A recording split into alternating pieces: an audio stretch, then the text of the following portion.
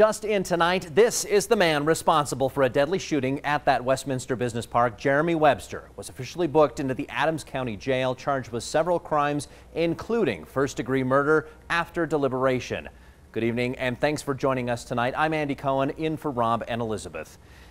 And our top story tonight, News 5 has obtained the search warrant affidavit in that deadly shooting. It took place here at 80th and Sheridan Street in Westminster. That's where police say that what we have learned was a case of road rage. 23-year-old Jeremy Webster shot a woman and two of her three children, killing one of them.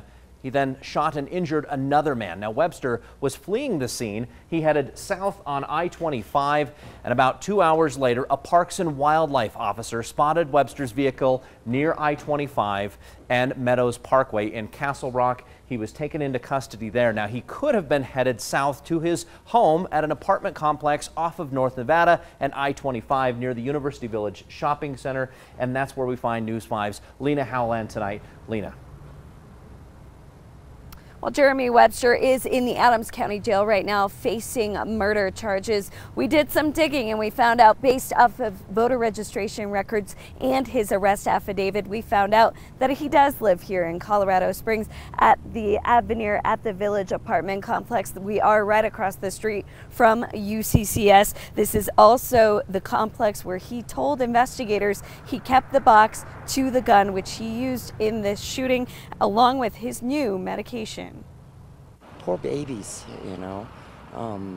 Nobody deserves that. Children, nobody deserves that. Avenir at the Village neighbors were shocked to find out they may have been living by the man accused of killing a child and injuring three others in a children's dental parking lot an hour away. Our society's become so outrageous, you know, that you just don't know who you're living by, who you're talking to. You've got to know more about everybody, and that's horrible because it's hard to do that. No one seemed to know the accused shooter, Jeremy Webster, and he isn't a registered student at UCCS. But after he was arrested near Castle Rock last night, he admitted to police that he was the one who shot a 41-year-old mother of three, two of her kids, and one innocent bystander Thursday afternoon. I heard 7, 8 very deliberate shots, or what sounded like gunshots. And I'm like, gunshots around here?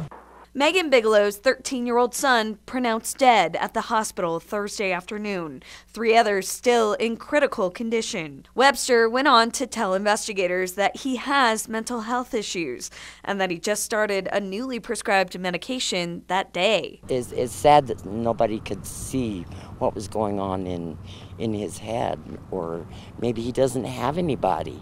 Maybe somebody, you know, he didn't have anybody to recognize that he's got problems. Bigelow's third 12-year-old son was able to run into the business safely during the shooting. He told police his mother and Webster were involved in some sort of a road rage incident, and Webster followed this family into the dental office parking lot. That's when they got into a brief argument and Webster opened fire. It's pretty scary.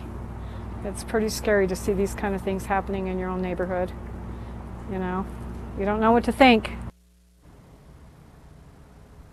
Now, the innocent bystander was able to positively identify Webster in a photo lineup. Webster will appear in court for the very first time on Monday morning. We will let you know what happens. Always watching out for you, Colorado Springs. Lena Howland, News 5.